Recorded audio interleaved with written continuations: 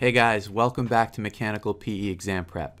If you'd like to be notified when I post new videos, go ahead and subscribe to this channel if you haven't already.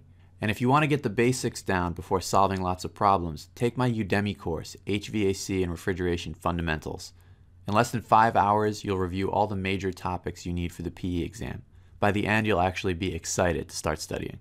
And now part D, they want to know what are the volumes of the auxiliary fume hood supply, fume hood exhaust, and the room air return, and draw a diagram and label all the entering and leaving airflow. So usually I draw a diagram right off the bat, but hopefully you've been able to follow along with some of the formulas here.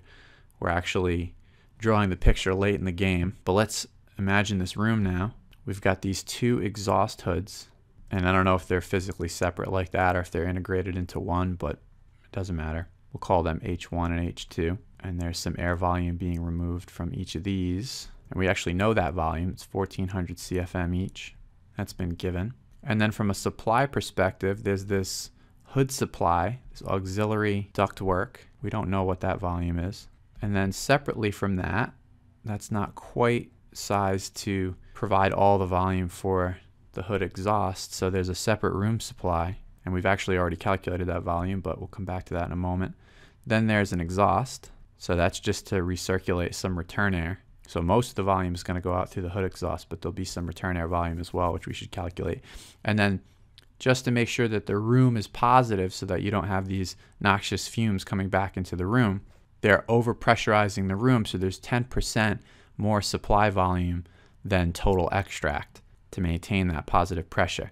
And that means that some amount of air is going out by leakage, and we should calculate that as well. So let's find out what some of these other values are. And let's start with the hood supply volume. They told us that 65% of the air removed by the fume hoods is supplied by the hood's auxiliary ductwork. So how much air is removed by the fume hoods? Well, it's 1400 CFM each, so 2800 CFM total, and 65% of that is coming from the hood supply ductwork. So we can do that pretty easily. That's 2 times 1400 times 0.65. That's 1820 CFM. That's coming from the hood supply.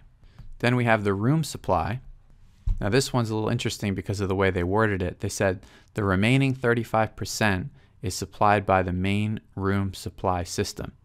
So it might lead you to believe that it's 2 times 1400 times 0.35, but that would be insufficient because we also know that we need the extra 10% to overpressurize the room, and we know there's going to be some return that's going to get recirculated as well, and we need to make sure that we're addressing the sensible heat load. So it turns out that the volume we need is not the minimum to feed these hoods, it's the amount we need to satisfy the sensible heat load.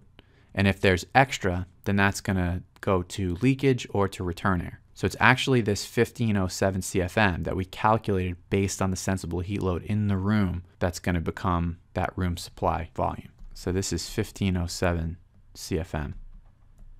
And now we have all of the supply defined. So the leakage, they said, is 10% of what's supplied, so we can calculate that. And it's going to be 0.1 times 1820 plus the 1507. And that works out to 333 CFM. And then the return air, we can just figure out from the balance. Since that's the only one we don't know, it's going to be total supply minus the hoods and the leakage. So 1820, and I'll skip the units here since everything's CFM, plus 1507 minus 2 times 1400 and minus the 333. That equals 194 CFM. So that's this. So the room is balanced. The hoods are working to their full potential, 1400 each.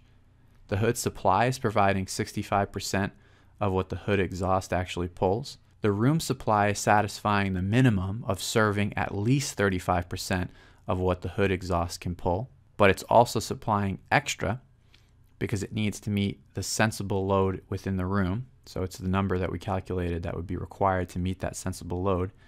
And in doing so, it's able to overpressurize the room to address this 10% leakage, and what's left over gets returned to the air handling system and recirculated through the room supply. So that's what's going on, and that's answer D.